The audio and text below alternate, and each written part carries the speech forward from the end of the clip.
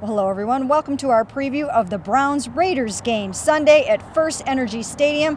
Again, they are playing another 0-6 team. So hard to believe. But as they found out the hard way last week in Jacksonville, it's not always easy sledding against a team that has not won a game yet. Well, obviously the Raiders come in here as a desperate football team. The one advantage the Browns will have this week is they're playing at home. We know the struggles of this team on the road. Maybe they get a little bit more confidence playing in front of the home crowd. Obviously, they need some more offense.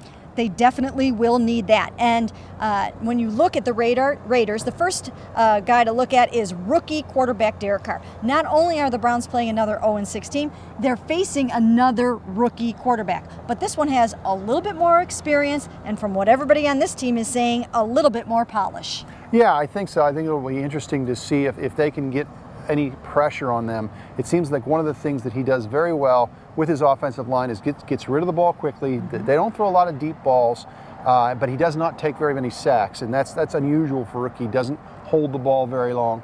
So we'll see what kind of challenges he presents to them. That's right. You know what? They have only given up 5 sacks this entire season, only 4 on Derek Carr. That's actually pretty incredible. It does speak to how quickly he is getting the ball out. He also does not throw interceptions. He's only thrown 5 interceptions against his 8 touchdowns. So guys like Tayshaun Gibson, Joe Hayden, those guys, they might not be able to get their picks this week.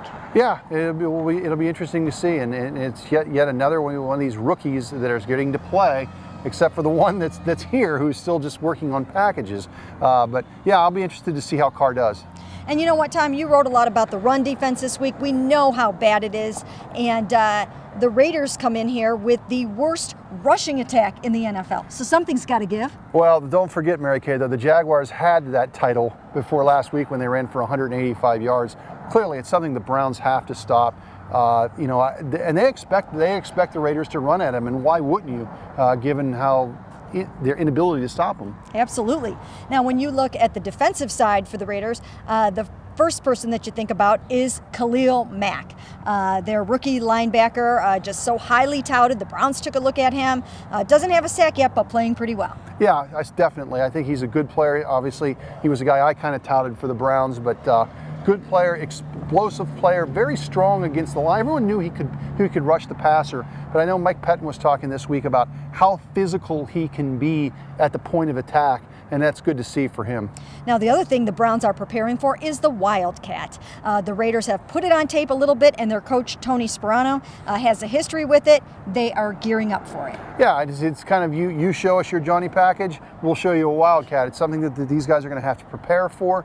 And you know, it's something kind of a gimmicky type of thing, but it's something, like you said, Sperano has used in past teams. You know, they've lost to some good football teams, so once again, I think the Browns have to be very wary of a team coming in with an 0-6 record. The next 2 opponents that they play after this were both in the Super Bowl last year, so the Browns are really going to have to be careful. Yeah, without question. And this is a big game for the Browns. I mean, they cannot afford, this was supposed to be the soft part of their schedule.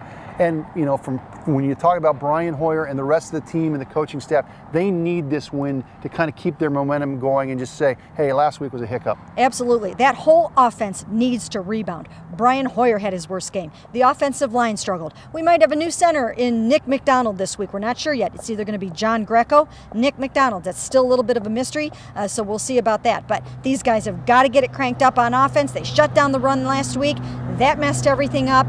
So everybody's got to crank it up a little bit more if they want to win this game Sunday at FirstEnergy Stadium. And we will have it all right here for you on cleveland.com.